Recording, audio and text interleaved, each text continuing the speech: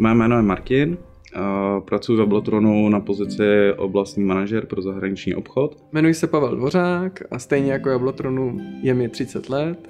30 začíná asi dospělánský život, takže bych měl začít uvažovat i o nějakých těch jiných věcech, než jenom jezdit někam na výlety, kam pojedu na dovolenou, kam půjdeme zapařit na nějakou dobrou akci a podobně.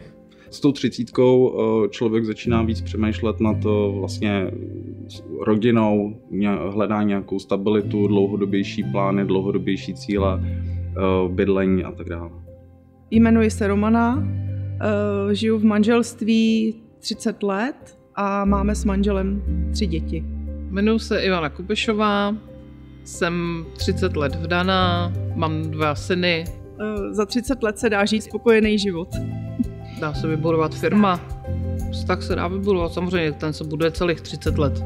Za těch 30 let se v něm plno věcí rozvíjí a dá se budovat vlastně věrnost. Je to kus krásného života. Někdy 30 let je strašně krátká doba, někdy naopak hrozně dlouhá. Mojí dceři bude zanedlouho 30, takže pro mě je to život mojí dcery. Spousta věcí se dá stihnout za 30 let. Prvních 30 let života si myslím, že je úplně super. Pak už se dostáváme do fáze, kdy se začínáme starat a nervovat se svými dětmi, pak se začínáme starat o své rodiče. Být v Jablotronu je zábavný. Práci si užívám a myslím si, že většina lidí, kteří tady dělají, to mají úplně stejně. Pokud máte cíl, plán a vůli vydržet, tak za 30 let si myslím, že se dokáže cokoliv.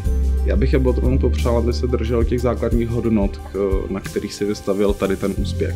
Aby se všem zaměstnancům dařilo, aby to krásně pokračovalo, hlavně to pokračování. Hodně spokojených zaměstnanců, u těch to začíná. Aby se mu hlavně dál dařilo, tomu našemu Jablotronu. By v nich dělali furt tak bezva lidi, jako dělají doteď. Si daří minimálně dalších 30 let, ať má spokojený zákazníky. Dalších 60, 90, víc let.